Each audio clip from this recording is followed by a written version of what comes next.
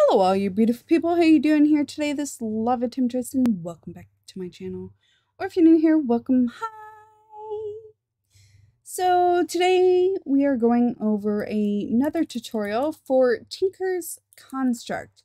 It is the 1.16.5 version and the beginner one we did last time. If you missed that, I will have the link for that somewhere up above here. But today we're going to go over everything getting us up to the melter. So then we will finally be able to create some better tools and smelt some ores. All right, so let's get started. First of all, we're going to need grout. So there's two different ways you can make this. The first way, you can just take sand, gravel, and clay. I put a stack of each here because I typically make a lot at a time because you're definitely going to need a lot. But you don't have to. You can just do the bare minimum to get it started. Each recipe, however, will give you two. So for instance, if you do like this, it'll actually give you 2 stacks of grout, which is pretty awesome. All right, the other way to do it is you can do the clay in the block form, and then you put 4 stacks of sand and 4 stacks of gravel, and that will give you 8 for each. So it doesn't matter which way you do it, it's still going to give you the same amount of grout. It's just personal preference which way you prefer to make it, that is all. Because obviously this way you would make 8 stacks at a time if you did it like that. All right, so next we're going to make the seared ingot gauge. Now these are pretty important and you're definitely going to want them. The fabulous thing is I use them not even just for my smeltery and for my melter, I also use them just to store liquids in, because when you break them, it keeps all the liquid in it. So even if you need to go get buckets of lava, for instance, then you can break it and it'll keep everything in it, which I think is just fantastic. But to make this, you're just going to use 4 of the seared bricks and 5 of the glass. Now, how do we get the seared bricks? Let's go find out. So we're going to take that grout that we made, and you're going to put it in a simple furnace, and each one is going to give you 1 seared brick, and so that's how you are going to get these. Doesn't even have to be in a blast furnace, anything like that. Now keep in mind, if you're playing a certain mod pack, sometimes they do change the recipes, so this is just for the base mod, not included in certain mod packs. A lot of mod packs don't change recipes, but some of them very much do.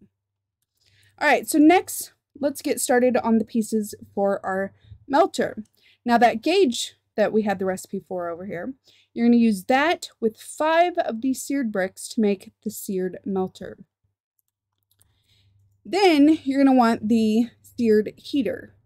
Now this one, you can do it one of 2 ways. You don't have to have this one. You can skip straight to the next one. It depends what you want to use to melt your items. So for the seared heater, we're going to use 8 of the seared bricks, like so, and that's going to make the seared heater. But you can also make the seared fuel tank. Now I make these quite a bit for you're definitely going to want them for your smeltery, but for the melter, you can also make this too. The difference being with the heater, you're going to use solid fuel, so like coal, and with this one, you're going to use liquid fuel, so think lava. And it holds 4 buckets of lava in it. All right, and then we're going to need a couple more things. So first of all, we're going to need a basin, and the basin and the table, you can make one of them first. You do not have to make both of them first, but you have to have at least one.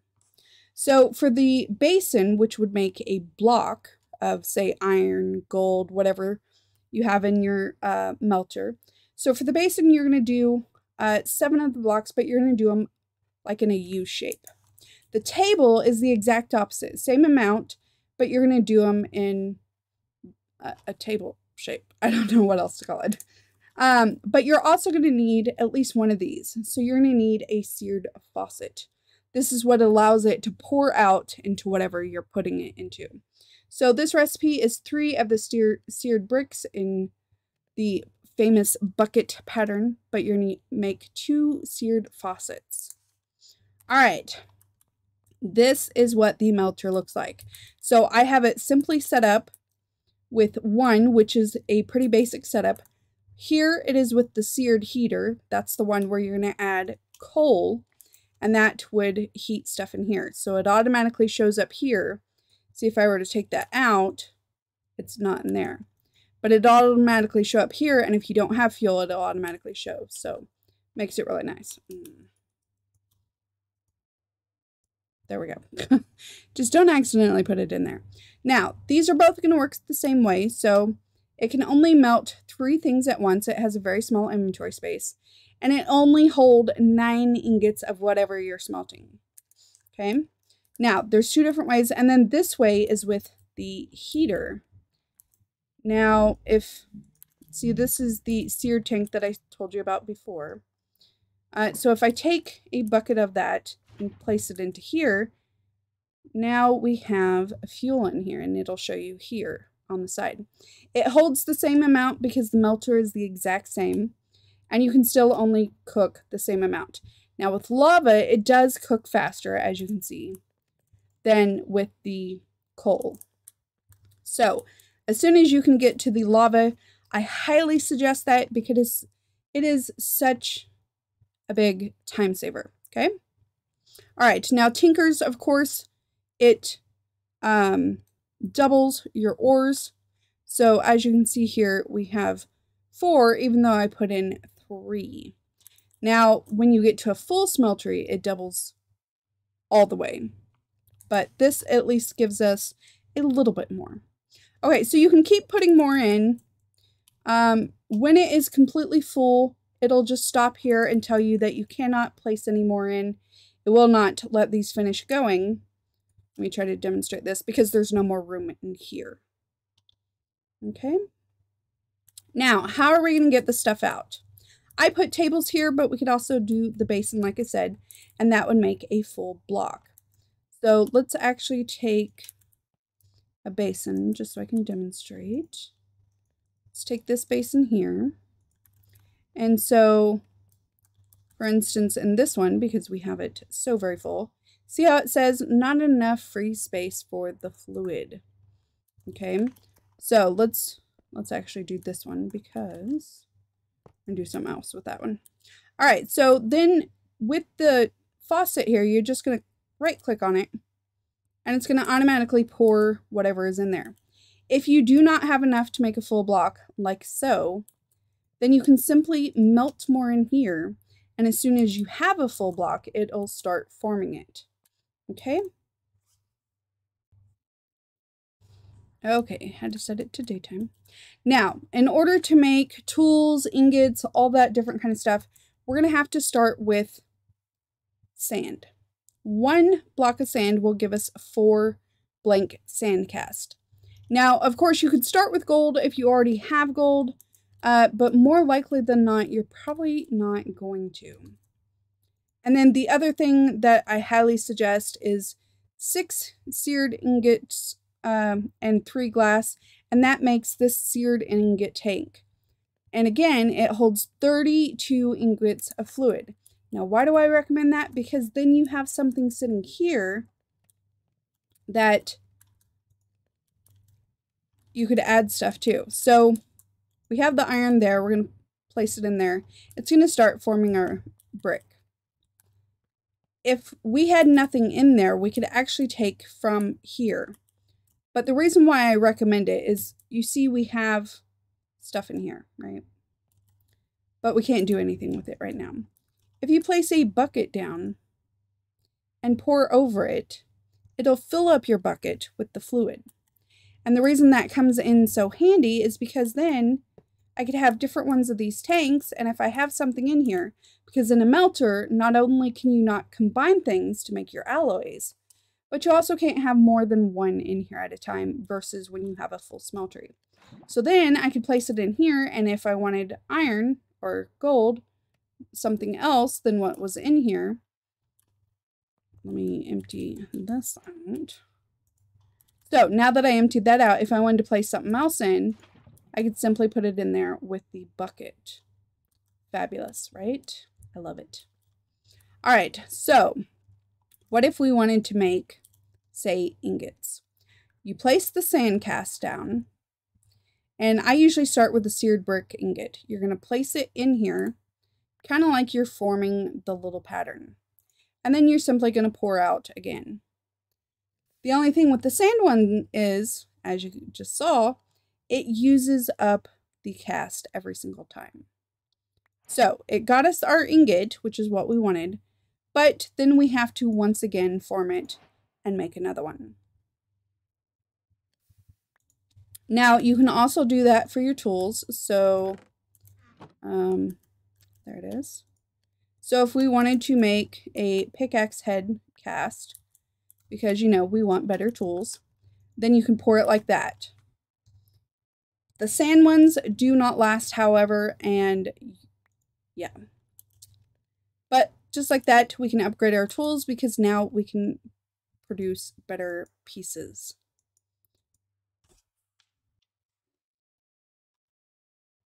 Okay, so for the next part though, we're just going to get rid of this because, you know, sometimes you just don't need it. We're going to use the table. And as soon as you have something, now make sure you use an ingot for this part that you don't care about. So that's why I tend to use the seared bricks, because it will eat up the ingot when it creates it. Okay, so we have gold in here. Gold is the other way to make cast. And these casts are great because they are permanent.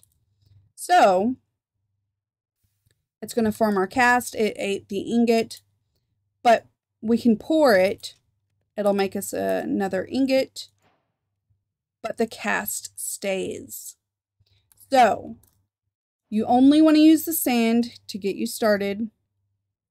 Once you have the gold, you definitely want to do the cast. Now, again, we could do the cast of all the different things. You know, so we want to cast so we can make all the different pickaxe upgrades as we go. But just remember, it ate my thing. So if you have something different like bone, you want to use that.